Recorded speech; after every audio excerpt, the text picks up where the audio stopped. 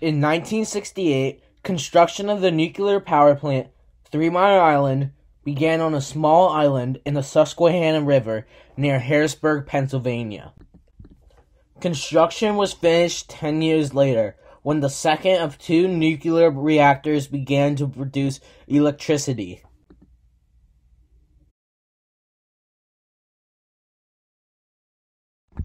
Over 40 years ago, on March 28, 1979, there was a partial meltdown due to mechanical and human errors that released radioactive gases into the atmosphere and was deemed the worst nuclear disaster in U.S. history.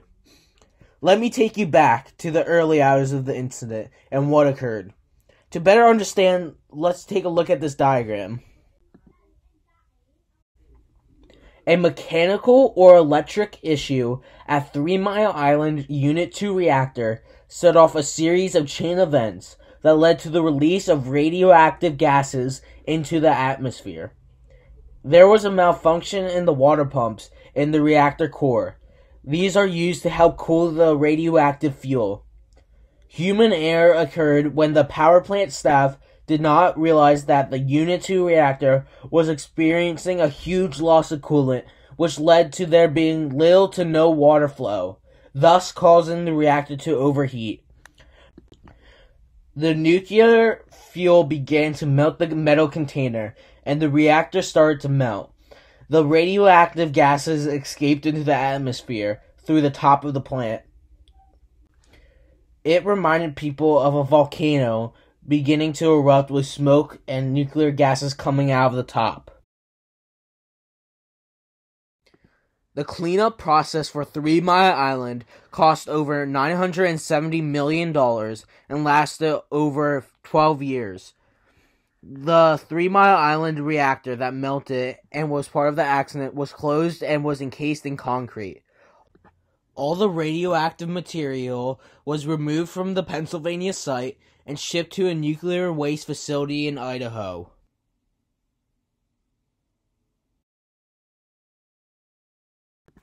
In a small town, Mechanicsburg, Pennsylvania, approximately 22 miles from the nuclear power plants, were Robert Brown Jr., age 40, Sandra Brown, age 39, Robert Brown III, age 7, and Ryan Brown, age 4. Robert Brown Jr. was at the naval base where he worked when he was alerted. Sandra and Ryan were in a car driving to pick up Robert III from elementary school, and this is their story, their perspective as they remember it. How were you notified that 3 Mile Island was having a nuclear meltdown?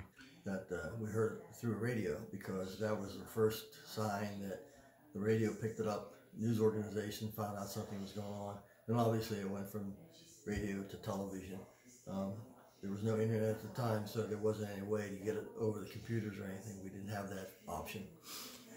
Do you remember what was told to the public at this time of the announcement?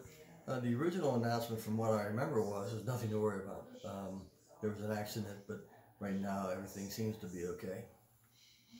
What were your initial thoughts, feelings, and reactions when hearing this tragic event? Really, I didn't know enough how to react. There was a nuclear power plant, but we weren't, unless you were a nuclear physicist, you didn't know what was going on. We just had to accept what we were told at the time, and we were told through radio and television and newspaper. Did you call anyone or try to reach anyone? I think I called my husband, who was at work, and he had just heard it also, and that was the only person that I had talked to.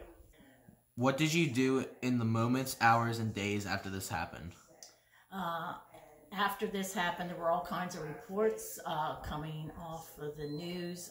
There were different reports. They were conflicting reports coming from Met-Ed, who owned and operated the the nuclear reactor, the Patriot News reporters, the Civil Defense, the NRC. There were all kinds of reports. Everybody was just more or less watching TV, listening to the news. And also, there was a discrepancy on evacuation radius. They were starting to evacuate people. At first, they said within a 5-mile radius of the plant. then 10, and then 20 miles. And we were about 22 miles away. So over the next day, I decided to take my boys and go to Shippensburg and stay with my family. And I stayed with them for 5 days. And again, we were constantly listening to the news, and then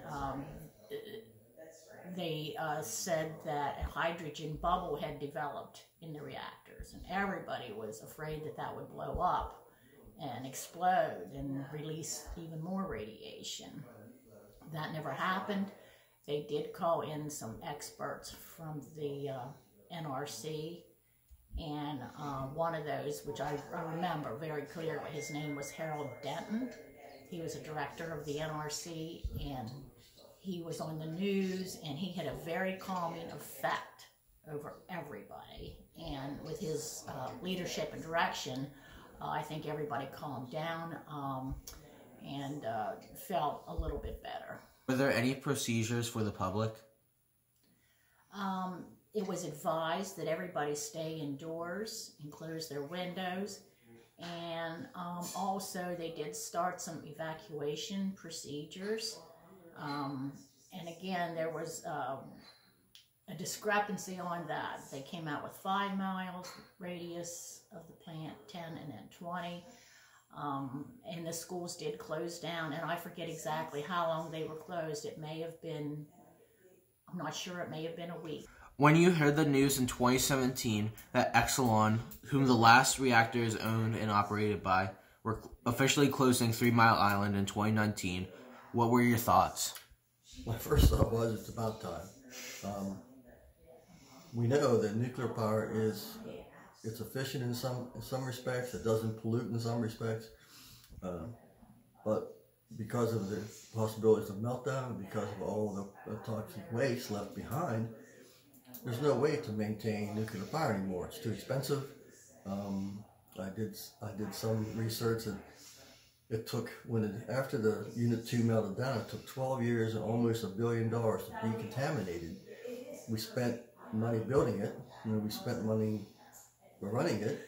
We pay for our electricity, and then it costs millions and millions to the consumer and to taxpayers to get rid of it. There's a silver lining that came from this crisis.